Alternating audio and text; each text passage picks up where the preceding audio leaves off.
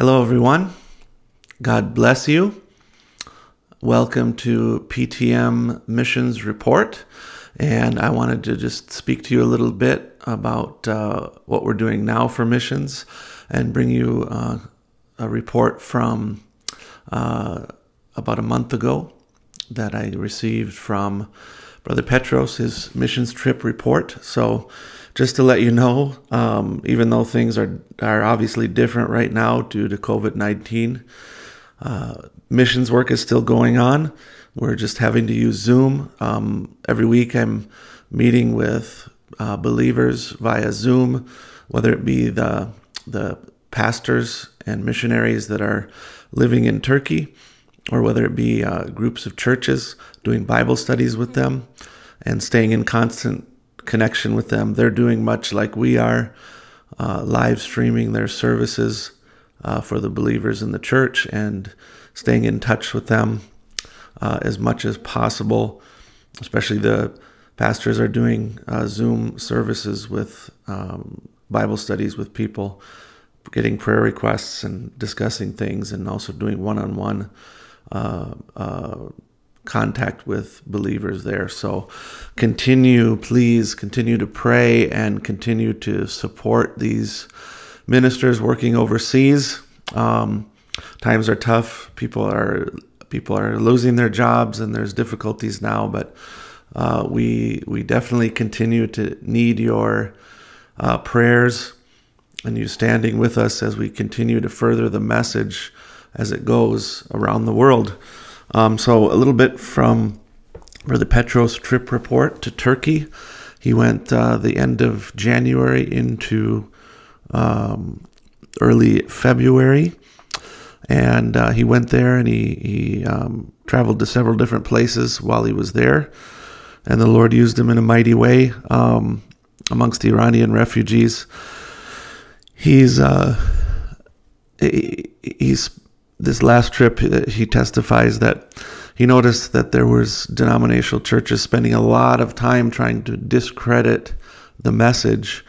And as hard as they tried to discredit the message, it ended up actually having the opposite effect.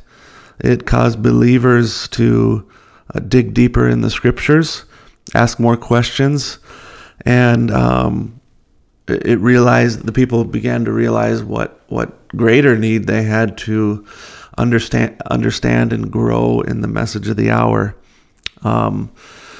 It's amazing to see just how the Lord calling out to people and their hearts responding to the truth that way. Brother Petros says this was the trip where he had some trouble. There were some weather problems there with lots of snow and cold, and he got stranded in Ankara for 18 hours before he was able to reach his destination, traveling from Istanbul to Kayseri. In the middle is Ankara. They had to stop there, and they delayed him in the airport for 18 hours. It was a very difficult time for him. And as soon as he arrived in Kayseri, he was scheduled to go to Sivas, which they had to drive through the mountains and the snow to get to Sivas to minister there. And he went with Brother Omid there. They had question and answer services with believers there, and just tremendous testimony of how just reading the message in their own language helped them to understand what God has done, and found the answer to many of their questions just by reading Brother Branham's books.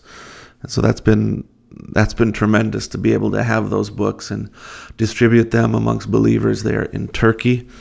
Continue to pray for Brother Petros. He lives in Germany now and is able to travel back and forth to Turkey quite a bit. However, he's obviously, as the rest of us are limited in travel due to this quarantine that's around the world. So just pray for them. Pray for Brother Shaheen and Denizli. Pray for Brother Omid in Kayseri, and also pray for believers in Iran. There's people that are hungry.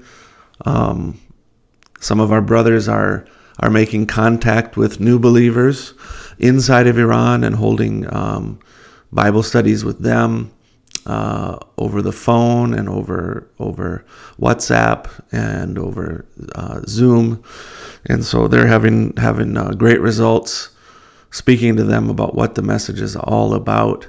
And the people are really hungry in Iran. So pray for us. And if you want to continue to support us, we greatly appreciate that. The need is great. And once again, God bless you.